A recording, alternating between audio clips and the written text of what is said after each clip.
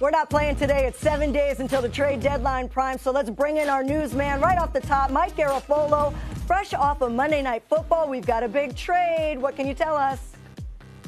Eli Apple barely got home to New Jersey when the Giants traded him from there to the Saints. 4th round pick, 7th rounder coming back to the Giants for a number 10 overall pick from a couple of years ago who never panned out. And there were issues with Apple toward the coaching staff last year. He was barking at guys both during games and during practices.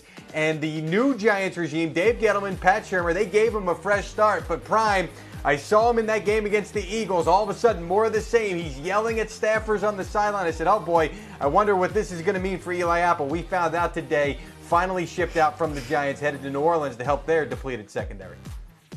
Do you know how much I love Sean Payton, Drew Brees, and that entire team, especially those 2 running backs of the Saints? And I feel like they have the intangibles to win it all, and all they needed was a darn corner. Man, this is New Orleans. They don't need no Apple.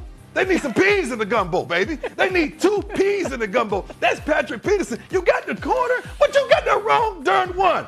I like Eli Apple, but darn it, I don't love him.